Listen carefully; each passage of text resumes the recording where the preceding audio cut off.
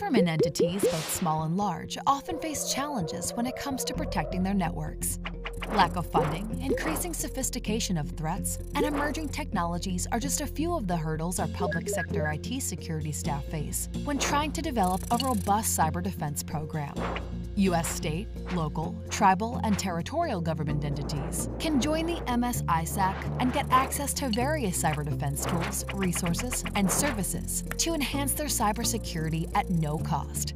Sign up to become an MS-ISAC member today.